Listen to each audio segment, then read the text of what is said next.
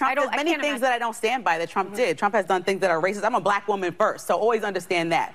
But I do say that I have many conservative values that I will talk to you about. And so if you look at your network that you're standing behind, yes, and when you look at your network that you're standing behind, you're saying that you look at Chris Cuomo. I feel like that's an oxymoron, a black Republican.